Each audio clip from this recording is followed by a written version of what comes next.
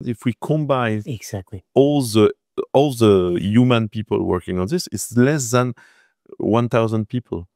That if you look at Google, for example, there are like 120,000 people working there. So it's something you need to understand. It's a huge, complex industrial stack with all the chain of value. And what we try to do in Europe right now, it's combine them together.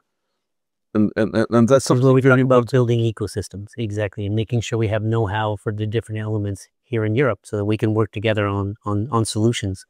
Yeah, and sort of bring many together to make one. Well, yeah, and that's something very important to understand, I think, from there. I hope everything we discussed there have helped many of the listeners to understand the semiconductor market and what we do there.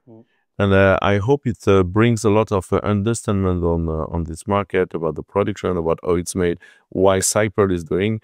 And what I try to explain is how Cyper is doing an industrial capacity that we don't have in Europe before, and how it's very well thinking in the market. So